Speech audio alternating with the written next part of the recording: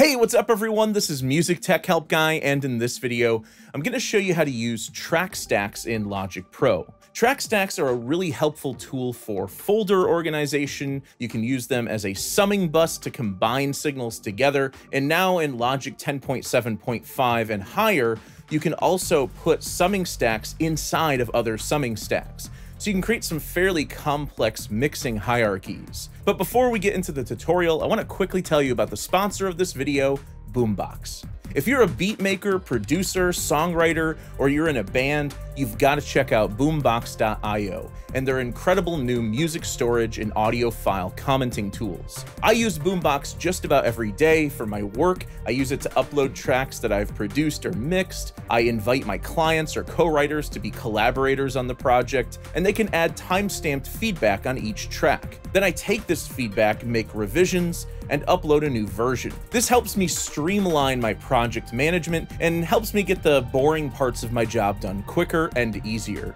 Head over to boombox.io and sign up for a free account today and get 4 GB of free storage. Okay, so to get started, I'm continuing on with the same project I've used in the previous videos. So if you want to follow along with me, there's a link to download this project in the video description below. So let's move on to track stacks. There are 2 types of track stacks: folder stacks and summing stacks. Let me show you how to create a track stack. What you do is you select the tracks that you want to add to the stack, and you want to make sure that the tracks are right next to each other in the tracks area like this. So if I want to create a stack with my vocals, I'll select all of my vocals, go up to track, and select create track stack, or you can press Shift-Command-D. Here you can select your 2 different types of stacks, a folder stack or a summing stack. Let's start with the folder stack. Folder stacks are mainly an organizational thing. So you can hide and show all of the tracks within that folder stack. I can rename it. Maybe I'll call this vocals. And you do get some basic mix controls, like you can mute or solo all of the tracks within that stack. And you also have volume control over all of the tracks inside of that stack. So let's try that out. I carried your heart. That's just how our love was meant to be. I keep on. Now, one of the things you might notice is that when I mute the vocal stack, that you can still hear the effects coming through the effects channels, the aux tracks. The reason for that is because I have some of these sends here that are in pre-fader mode. When you use pre-fader sends within summing or folder stacks, they will be immune to the muting of the stack. So if you want the time-based effects to also mute, if you want these sends to also be muted when you mute, you're going to want to change these back to one of the post-fader modes. So now if I mute the vocals, it's also going to mute the sends sending signal over to my effects tracks.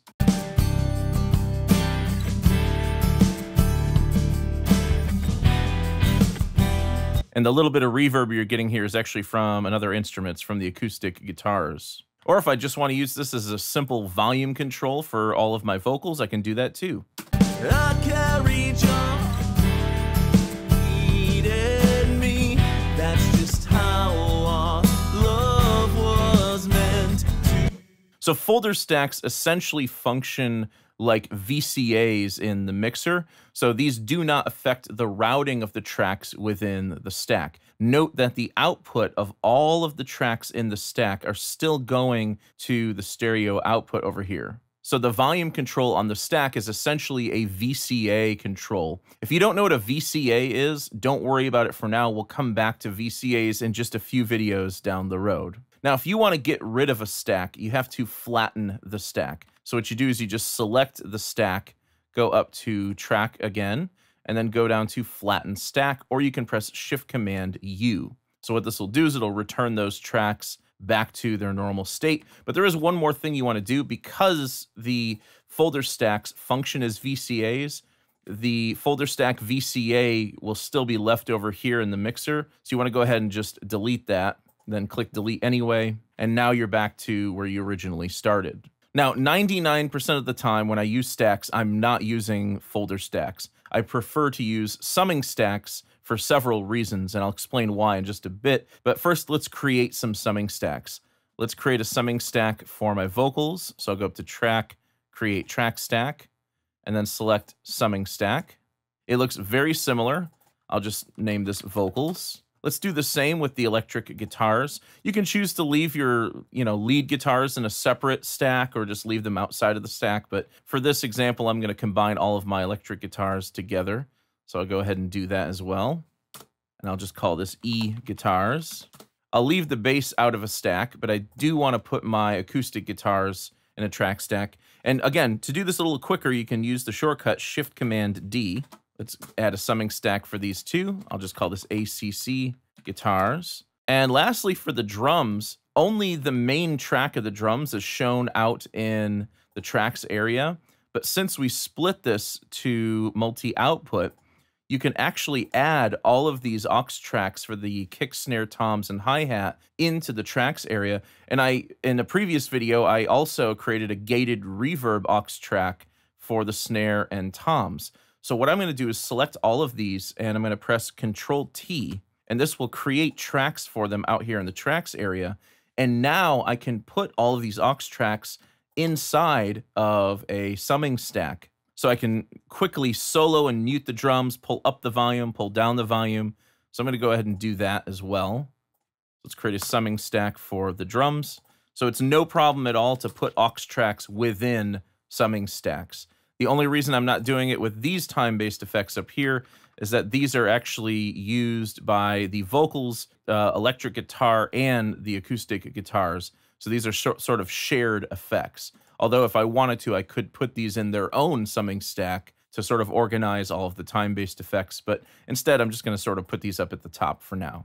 So now you can see I have very quick sort of organizational access to all of the different groups of instruments in my mix. But the real advantage of summing stacks is if you look at any of these summing stacks, they look just like an aux track in the mixer. You can assign the input, you can add audio effects, you can assign sends, you can assign the output routing, you can group them together, you can add automation, there's pan control and volume control. So let's just give our drums a listen right here. I'll just solo that stack.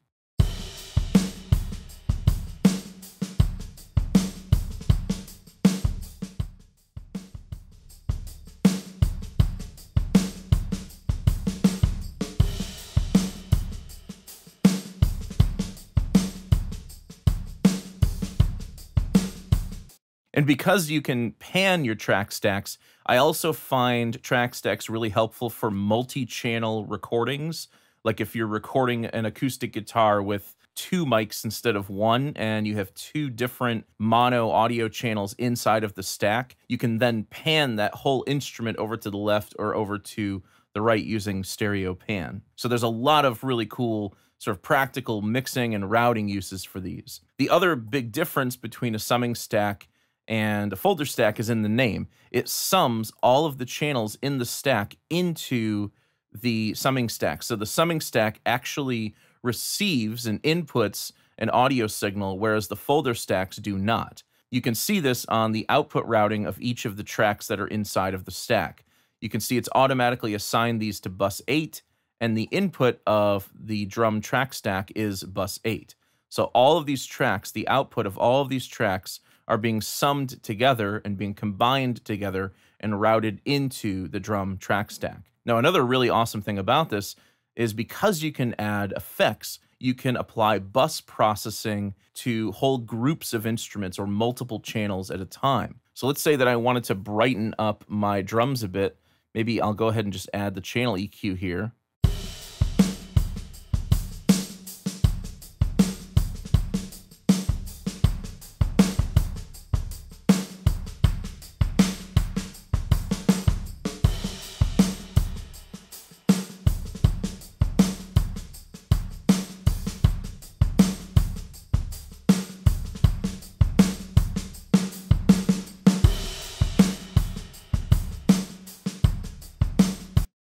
So I've brightened up the top end and mid-range a bit just to kind of bring up the snare drum and some of the brightness in the cymbals as well. And then maybe I'll add some bus compression to this as well.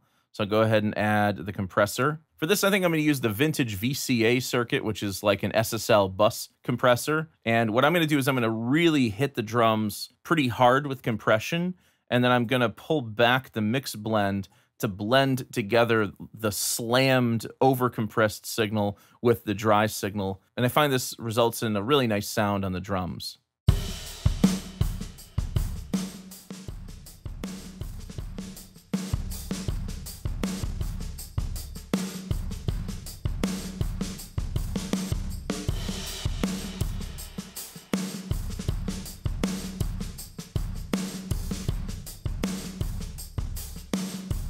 Now, I would never use that alone, but now if I blend that sound in with the dry signal using the mix blend knob,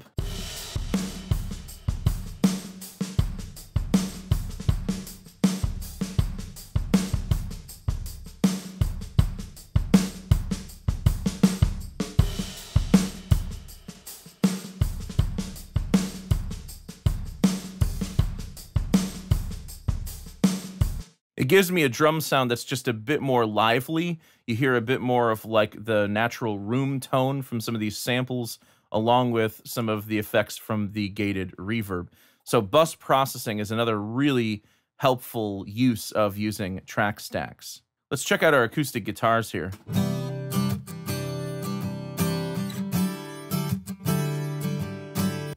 So maybe instead of compressing the individual channels, maybe what I want to do is compress both of the guitars together so they're sort of glued together as a more cohesive unit. And I could even change the sends here. If I wanted the sends to be on the summing stack rather than on the individual tracks, I could do that too. So maybe I'll add bus 1 here so it comes after the compression.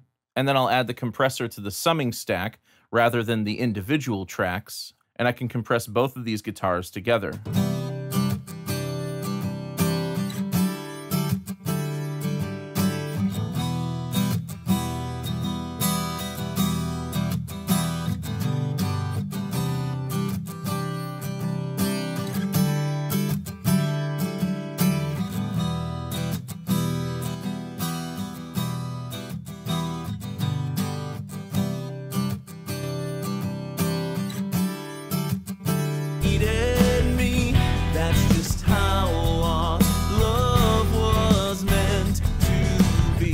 So summing stacks are absolutely incredible for mixing and mix routing and bus compression.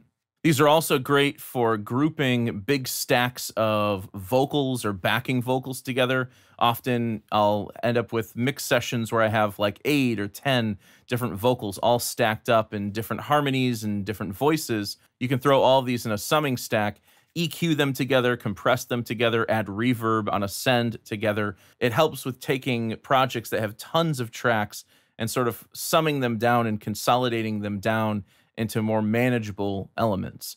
Now, if you want to flatten a summing stack, this is very easy to do as well. You can use the Shift-Command-U shortcut, so it'll flatten the stack. But once again, you'll find that the leftover track from the track stack is there. So whereas the folder stacks are kind of like VCAs, summing stacks are kind of like aux tracks. So when you take those tracks out of the track stack, you're going to have to select them in the mixer and change their output back to the stereo output because they're still going to be routed to the track stack. And then you'll have to delete that aux track in the mixer that's a leftover of the track stack. And now we're back to where we were before. Outside of mixing, another really great use for summing stacks is for layering up multiple software instruments. So let's say, for example, I want to layer up a synth pad, some synth strings, along with an arpeggiator instrument. So instead of just recording my notes or my chords on one of these channels and then just copying those MIDI regions down, I could actually put all 3 of these software instruments inside of a summing stack. So let's go ahead and do that. So I'll just call this pads plus arp. And essentially what I can do now is treat this summing stack like a single instrument with 3 different layers. You can actually record your MIDI data directly to the track stack. So let's go ahead and do that.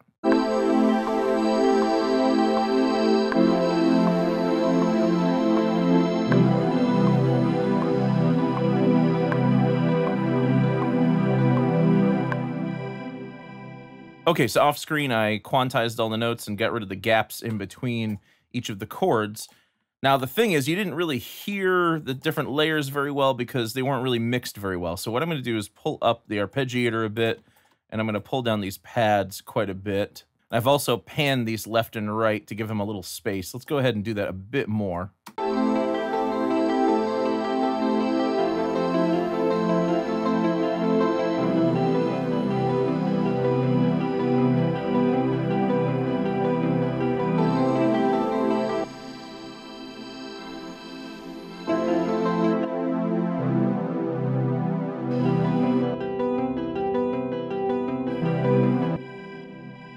And you can still add individual MIDI effects, individual effects to each of the channels within the track stack, or you can apply effects to the entire track stack as a whole. Maybe I want to bring down this synth pad by an octave. I'll throw in the Transposer plugin here, and I'll just transpose this down by 12 semitones, which is a whole octave. And maybe what I want to do is add a bit of, I don't know, like a tremolo effect or like a pulsing effect on the main channel. So I'll go to modulation, I'll add the Tremolo plugin, and I'll go ahead and just pull up one of these presets here. Let's sync it to maybe like a 8th note.